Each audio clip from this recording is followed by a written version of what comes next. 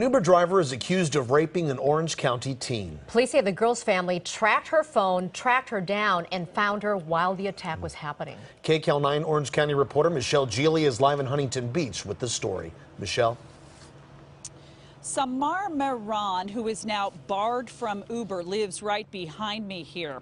Now, police say that he picked this teenager up here in Huntington Beach at 2:30 in the morning this past Saturday. And when they got to Laguna Beach, she was unconscious and he had allegedly raped her.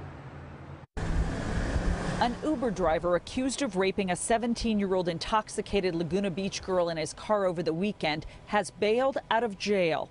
The district attorney says that Samer Mahran was hired by the teen's family to give her a ride home. The 23-year-old driver is back now in Huntington Beach with his mother and sister, who say that he has been wrongly accused. And what about the fact that he's accused of raping a teenager in the back of his car? We can't give you any information about it. We can't talk about it. Thank you for your time. Okay. Is he still driving for Uber? He's not driving for Uber. According to police, when relatives became suspicious about the length of time it was taking to get the girl from Huntington to Laguna Beach, they used the Uber app to track him. Police say the app showed that his car had stopped near the teenager's home in the hills of Laguna Beach, and the girl was found in the back seat unconscious. He went into the back seat of the vehicle with the girl, and during that time is when the sexual assault and the rape occurred.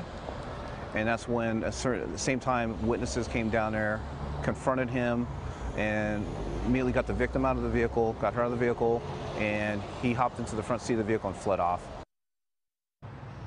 An Uber spokeswoman just sent us this, quote, "We're devastated by what this family has gone through and our hearts are with them.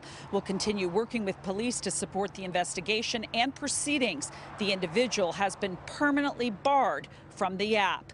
And according to Uber, this accused rapist went through the required background check and he passed. That's the latest live in Huntington Beach. I'm Michele Gile. Back to you. All right, Michelle.